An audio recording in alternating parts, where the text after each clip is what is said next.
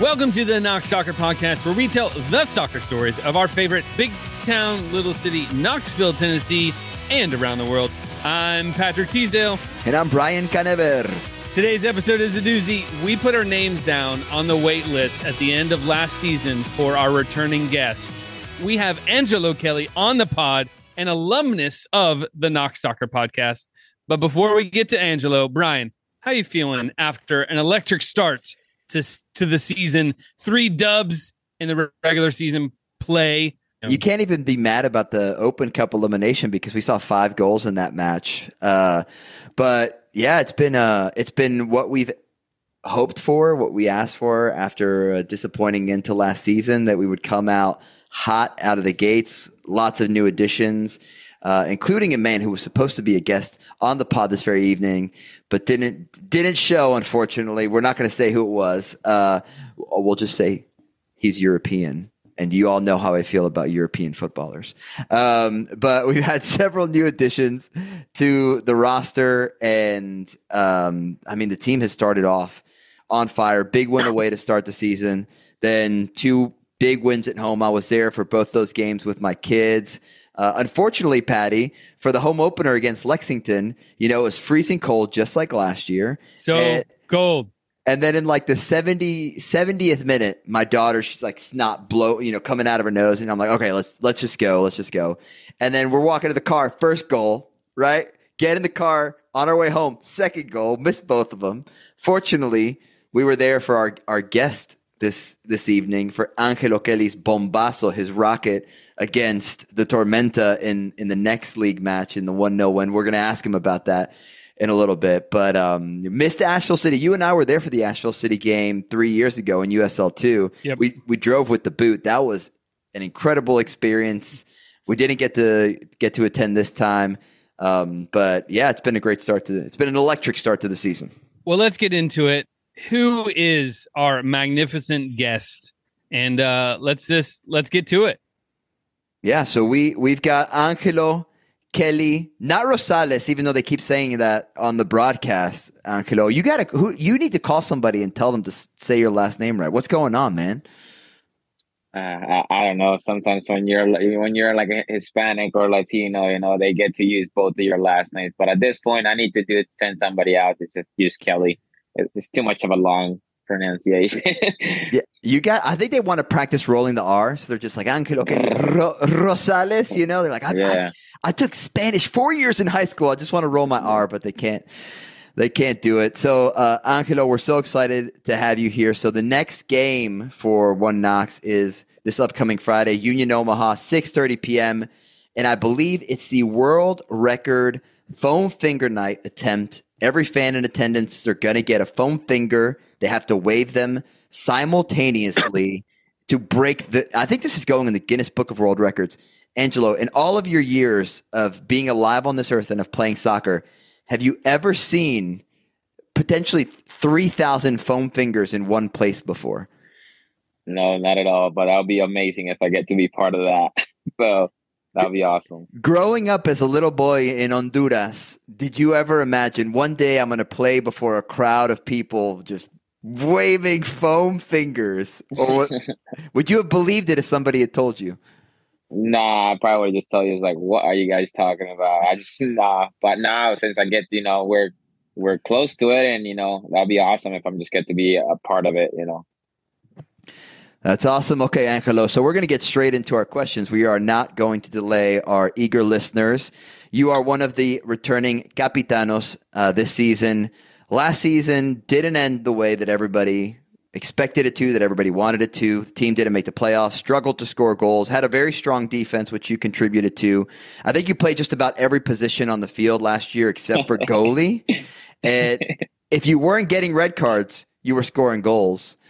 So what we would love to know, what was the feeling like in the team after last season? What was the feeling like after last season? And how did you guys reset and then approach this new season? I think from everything, I think we could, from how we reset, it was just like we used last year as a nice guideline for us to improve. And what did we done good? The good meaning like how can we improve in the certain aspect? Keeping the ball better. Finishing our chances in the final third. So we have done quite well, but we still got to improve on little things. And once again, we use that guideline from last year of the things that we didn't do well. Once again, how we turn those bads into goods and goods into improving them into a much better. And I think we've done that, especially with the guys coming in. So, what was the feeling like around the team? Like, what were some of those goals that you didn't meet? Especially you as one of the three captains, along with Jordan Skelton and Ilya Illich, who's now on the coaching staff. What was the feeling like, for you guys as leaders of the team about where there were missed opportunities?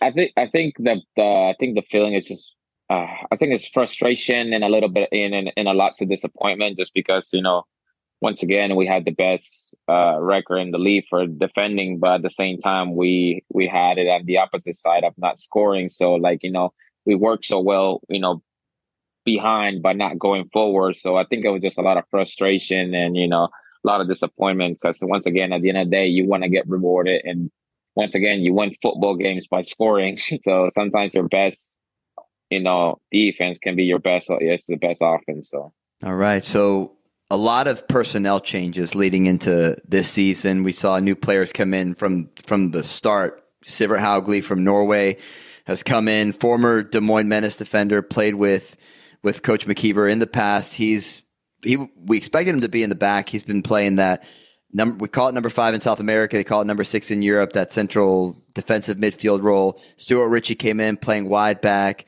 Innocent and Schute's come in forward. Kempes. People say Kempes Tequila. I want to say Kempes Tequila.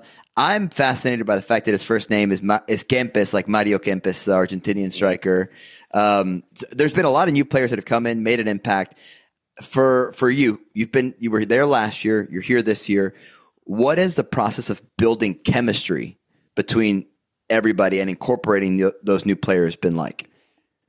I think it's been awesome, and the way we have built chemistry this season is by once again taking that blueprint and a guideline from last year to whatever the little chemistry that we have with the returners this year, and then us improving us players, and how can we get everybody else to buy into the process, to the system of what we have. And so far I think we've done a very good job bringing those guys in, the new guys, and obviously having individual conversations, group conversations about the expectations and everything. And once you get everybody on board, that's just then you get end product at the end.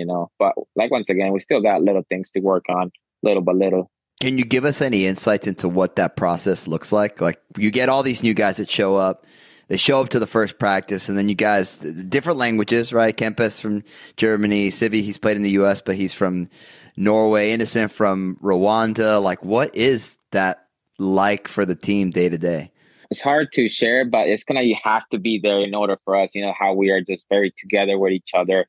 We get to just hang around the locker room, hang around the football pitch. We get to have small conversations, to a group conversation. We get to hang out a lot after training, and stay during training to do extra stuff. And those little things just kind of build up towards the chemistry itself.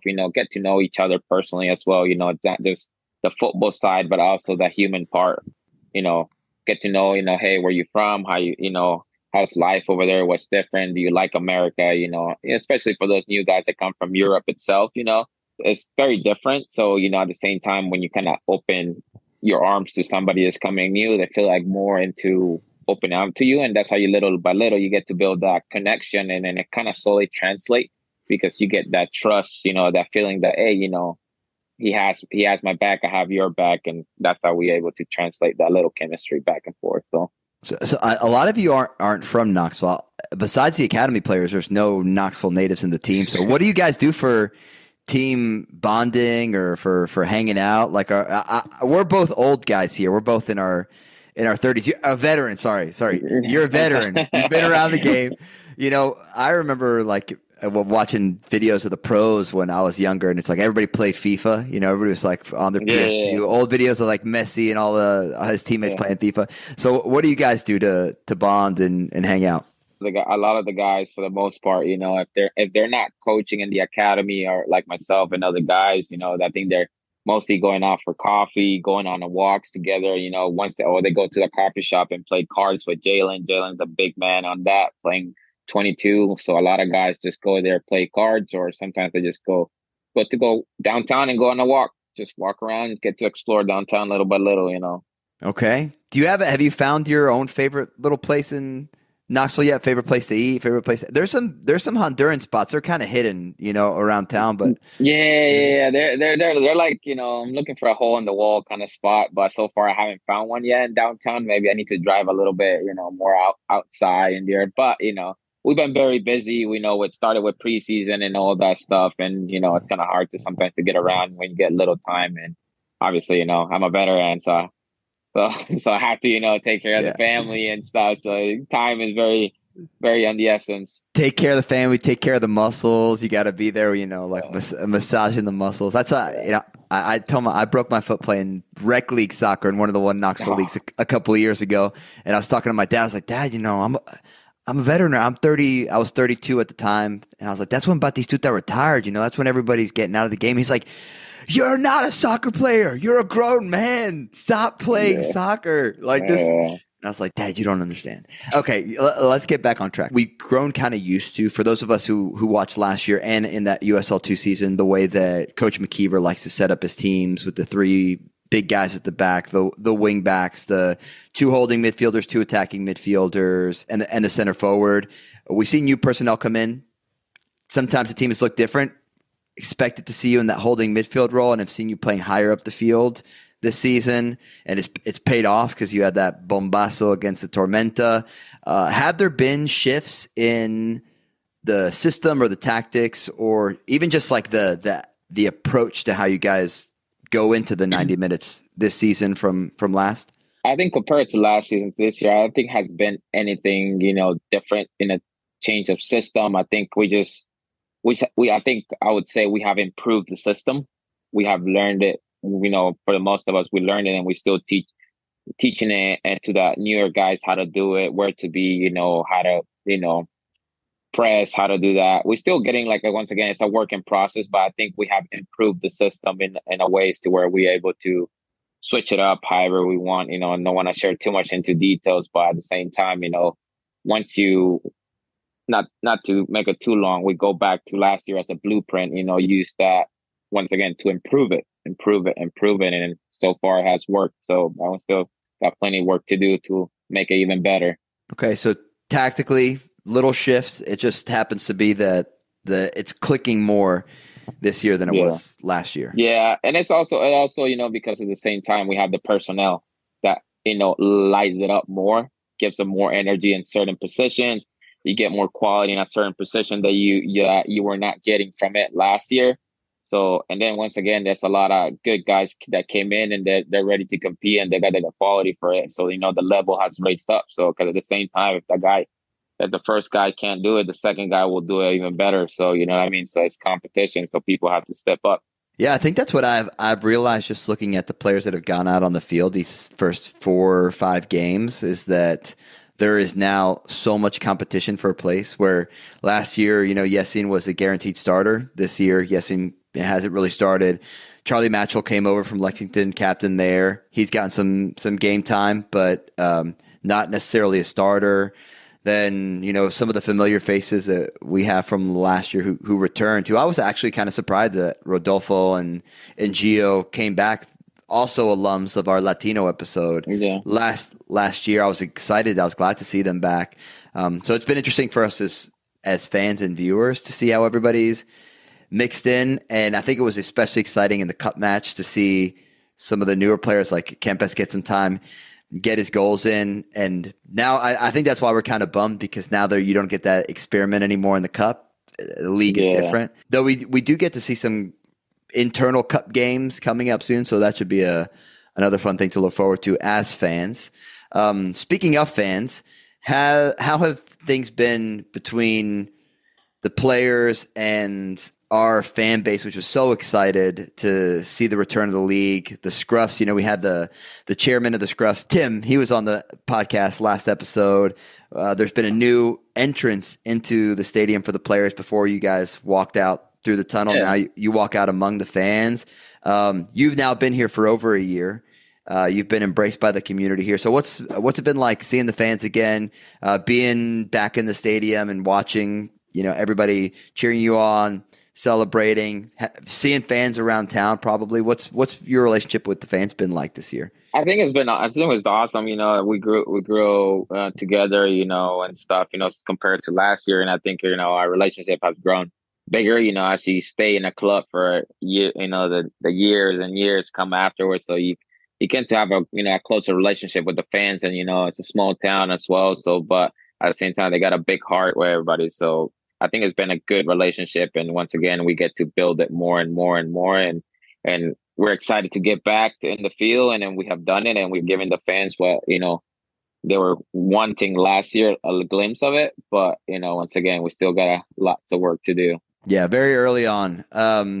So we saw you score that goal from distance. I was actually so unfortunate, man, that I was watching my kids. My kids were like wrestling. They were wrestling. We were on the little mound on the hill watching. So we were like right there when, you know, like I think it was Jordan like ran into the signs and stuff like that, fell over. It was exciting. And then I turned around for a second because I think my son is like eating the grass or something. And then it's like, whoa! And then I see you running off with like that silent celebration with your finger over your lips. You know, I was able to watch the goal afterwards. It was a stunner from distance, you know, rocket goal. What's the deal with the celebration? I want to know. So, honestly, long story short, we had like the day before the game, we had kind of like a play that ended up in my feet because whatever, we sent a long ball, obviously, to CV. And then CV laid it off to me. Obviously, this is just like no defending, no nothing, right? Open net. And, you know, I come to support to CV on the play, right? And I try to hit it with my left foot and practice. And I just went poof, over the woods, basically into the street. And everybody's like, nah, you're not hitting this. You're not hitting this. So, I mean, and then obviously in the game, I got it. I turned and I just hit it. I connected very well with it, you know, as hard as I could. And then I kind of just, that just motion popped in my head, memory. I was like, you know what, just like, I can hit it with my left foot. So that's how that celebration came on. So it's just like, all right. So it was more like silencing your own teammates than silencing the fans or any criticism. It's like, you're all haters. You're all haters. This is for the bench. This is for everybody who doubted me on my own team. Honestly, because I could hear, you know, when I had the ball and I turned it, it's like, obviously a lot of people were like, oh, pass it. Or, you know, Frank Ross was on a run and a great run. And the next one, Stuart Ritchie on the other side asking for the ball. But everybody was just asking for it. But I was like, nah, let me hit that. All right, Angelo. I got to ask, let's talk about this hair. Last season was the long flowing locks with frosted tips. I'm thinking it's like an early Man U Beckham. Now this season, you're like fully buzz cut, like a late Man U Beckham, maybe Real Madrid. So are you in your revenge era? From your answer and your goal celebration, it sounds like it, and we love it. Yeah, no, honestly, I don't know if you can say phases or anything, but like the short buzz haircut was an accident. I was meant to have it like long platinum, but it kind of backfired a little bit. So I kind of just decided to go for a buzz haircut and go white. So that's the story behind it. But I can use that as revenge. So, you know, got something to prove this year. Yep, let's go. Yeah. How often do you have to color it? I just dyed it like about a month and a half ago. So now it's starting to grow back. So a little bit of black. So I might have to retouch it sometime this week just to get the black off of it. If not, I just let it grow and it just grows into the frosting tips. So I don't know, maybe just keep it long again. Who knows? Yeah, I tried to do the frosted tips when I was in what was that, 7th or 8th grade? It was like the Dawson's Creek era here in the U.S. And I asked my mom to do it. And my mom's like a cheap Hispanic woman. So she went to CVS and got like the cheap one. She did it herself in the kitchen, like just put a towel on me, did it herself. And I was a little bit of a chubby kid back then, and so some of the kids used to call me Hamburger. That was the nickname that they made for me. And I showed up with this frosted tips, and people were like, "Cheeseburger!" I remember running by the soccer field where yeah, dude. No. Yeah, dude. I remember running by the soccer field where I used to play with like all the kids, and they were like, "Cheeseburger, what's up, cheeseburger?" And I was like, "Man, I'm never doing that again." And now I'm losing. Yeah. So, Hey, you can never know. You can always rock it back. Just now you can get it done properly. Yeah, I don't know. We'll see. It's back on track. So still early in the season, Angelo. But if you've had to choose some favorite moments from behind the scenes, some stuff that fans haven't been able to see, haven't been able to experience, like give us a little bit of a look. What have been some of your favorite moments so far? So so far, I think it's just the group itself. When we get to, just kind of be together and a warm up. So we have a different style of warm up this year, to where like we have a circle, right? To where like we put like 22 mats and we just circle, kind of do like a yoga into mobility, to where that's pretty cool. To where we all together just facing each other in a small circle while doing some exercises, and then afterwards we just kind of walk into the pitch, get into the activation of touching the ball and getting our tactics or gameplay on and stuff there. So I think that's very like a cool change of scenery, and it helps with to interact where like you're not on your phone, you're not doing anything, you have a teammate beside you or stretching with you, so you're able to have a conversation and stuff. So I think that's the best part for me. All right, cool. Well, man, we've made it through these questions fairly quickly. Amanda, fewer words. Angelo, I got to ask, I look at you guys out there. I went on the roster yesterday on ESPN, and I was just like, I was sorting it based on height, just because there are some really big dudes on the team. It's like you've got Civi at 6'5", Jordan and Jalen at 6'4". You got a couple of 6'2s, and then there's some. I think Kingsford is at the bottom of the table, 5'5". And you're like, don't tell him that. Yeah, I saw you and Jamesy listed at 5'8", and I'm like 5'8", and I was like, I don't know. I think you guys might be on your tippy toes getting that 5'8". I don't know. We'll see. But all different styles, right? It doesn't mean it does. Size doesn't count for everything. So if there were a one Knoxville fight club, or let's say a one Knoxville wrestling club, because you don't want to ruin the pretty faces, you don't want to get blood on the frosted tips. Who wins in a wrestling match? If there is an all-out battle, I want to know, based on the personalities, based on the bonding, who should we put our money on if the apocalypse comes and the one Knox players have to have it out against each other? I would say Frank Ross. Frank Ross is the sneaky one. Really? You would not think, but he's a sneaky guy. Whoa. Was not expecting that one. Is he going to get like a glass bottle and smash it across your head, or is he going to bite your ear off? What's Frank's like? just letting you know, he has that Scottish blood in him, so he has a little bit of little bite on him. That's what I would say. Okay, so Frank Ross, number one. Who else? Like I think Jamesy's pretty scrappy, because I've seen him on the field talking some smack, and I think he can get pretty intense. I'm excluding you because we've seen you at times. I think last year, I can't remember if it was you or if it was Gio who got the red card. No, it was. I think you each got a red card for kicking somebody in the face. No, that's not me. That's Gio. Gio had the kick in the face red card. Yeah. My red card was like the goalkeeper jumping over me, and he just landed. Yes. And then he did the backflip and almost decapitated himself. Yes. Yeah. I remember this. Who else? Who else is like the scrappy? I would say also Jordan Skelton. He's a little bit, Really? Yeah, he has another little bit of a strong bite. Yeah, exactly. Skelt's just getting in there and bossing him around. Yeah. Yeah. I think he's your type of guy that will go ahead butt somebody for sure. 100%. See, and then I think there's a couple of nice. Who are the nice guys? Because I'm like Danny Fernandez. We call him the Spanish Bull, but he seems like a pretty nice guy. Sean O'Hearn, he seems like a pretty laid back, chill guy. Innocent. I mean, he's got innocence in his name. This guy's not going after anybody. But hey, as they say, the quiet ones are the worst ones. So you can't even trust a nice face. So I'll tell you that for a fact. That's why I picked Frank Ross. All right, Angelo, I don't have any more questions for you. Patty, do you have any questions for Angelo? Angelo, I've seen your baby boy at practically all of the matches last year. I'm the new father. I have a 3-month-old James. Awesome. Congrats. What's the trick? What's the secret sauce of having your kid at the match and not melting?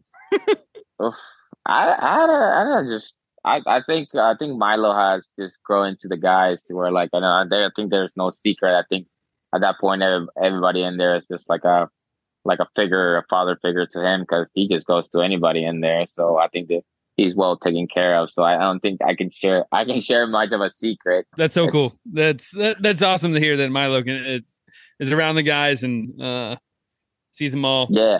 No. For me, that's great. Yeah. For my biggest thing is, since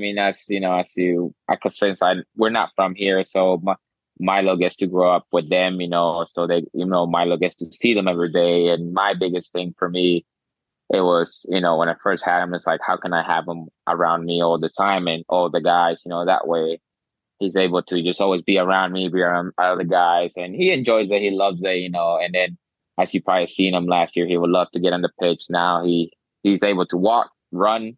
So now he's able to, I bring him like a few hours before the game, and then just get him out there in the field and he gets just to kick the ball around, get to be around the guys, So I know that's just a cool experience for me as a father because, I always want to look back and be like, hey, he hang out with me during my playing times. And then hopefully he able to remember a little bit by pictures or videos of seeing him. Oh, I used to hang out with my dad in the locker room with the guys and everything. So hopefully, I can, I'll cherish those. I'm cherishing those moments now, and then hopefully he appreciates them later. So yeah, that's awesome. That's so cool. He will definitely. Yeah. Well, Angelo, thanks so much for joining us on the Knox Soccer Podcast. We greatly enjoy it. And hey, you're welcome back anytime. No, thank you guys. I appreciate for you guys hiring me. And next time we could always have it in Spanish or something. You never know. Next time, I think what we need to do is. One of my best friend, he actually just left Knoxville. One of my best friends in Knoxville's from Honduras. He moved to Dallas, but we used to always get Honduran food together. And there was a great spot kind of close to downtown. It's closed since. Sabor Catracho was really good. We go to La Limpida, and I actually my wife is very American, doesn't like international food, doesn't like weird food. She'll eat Mexican food because she likes queso. But you need to throw a little bit of salt in her food at least, add some flavor or something. Nope, she won't do it, man. She won't do it. So, but every year for my birthday, I get to pick an exotic restaurant. I get the exotic, with quotations, restaurant to take her to. And we went to La Limpida, which is a Honduran restaurant. It says Mexican, but it's owned by Hondurans, and they have a Honduran menu. It's in West Knoxville, and that was amazing. So, really? What do you have there? Do you have like yuca con chicharrón? No, man, I gotta get that. Yuca. I love that chicharrón, man. Yeah, so yuca with chicharrón, and then what do you call the Honduran tacos? Doradas, or they're like the Honduran version of tacos. Taquillos. They're like taquillos. I like, of course, in case none of my friends from back home in Bayonne, New Jersey are listening to this, but I was a big fan of Salvadoran pupusas. Now, my Honduran friends have told me that Honduran pupusas are better. My Guatemalan friends have told me that Guatemalan pupusas are better. But I mean, I'll eat any pupusas, but I like the Salvadoran ones. So, but I have had pupusas there as well. I think that's just a matter of a preference. I think some of them will tell you this better. Some of them they'll tell you theirs is better. But I think I think for the best choice is like you gotta have them all three at your table. Then you can decide. All three. Salvador, from Salvador, Honduras, and Guatemala, and then you're like, all right, let me be the one that decides here for you guys. Okay, that's what we're doing next, Patty. All three international pupusas, same time. We're gonna do it in person. We're gonna get the club to pay for it. Hey, you never know. You never know. We'll invoice Drew. Yeah. Okay. So everybody, Angelo, thank you for joining us. Remember, Friday night, big night, world record foam finger night. There's going to be so many foam fingers. Do it at least for the look on all of our international players' faces when they're like, what is soccer in America? Like, what is going on here? Because I'm sure this has never been done in Norway or in Germany or in Ghana or in any of the other nations represented. Yeah. This is a beautifully American, beautiful Knoxvillian thing. So make sure you come out, you get your foam finger. Every single fan, Patty, every fan gets one. I think you could probably double or triple up, man. The kids can get some foam fingers. You know, it's going to be awesome. Maybe one for each hand if they've got extras. I expect to see Milo walking around with his foam finger. Even your baby can have, even Milo can have one and the other baby as well. So it's true. And what Knox is even going to sweeten the deal. One of those foam figures is going to have a Zach Bryan country music ticket. And honestly, I'm more of a Garth Brooks guy, kind of classic country. But then my wife Hillary turned me on to I Remember Everything by Casey Musgraves and Zach Bryan. And woo, man, that is a song. I want those tickets so bad now. So I'm going to get as many foam fingers as I can. Fingers crossed. I get those tickets. You better take your kid too. Tell him he got two hands too. Yeah, that's true. Increase your chances. Next game, Friday, Unity in Omaha, 6:30 p.m. At halftime, world record foam finger night, waving all at once, trying to say a world record. But the record I'm looking forward to is bringing in another dub and getting top of the league. So go one Knox. Let's do it. Go one Knox. We'll see you guys on Friday. We'll be back with a new episode very soon. Hasta luego.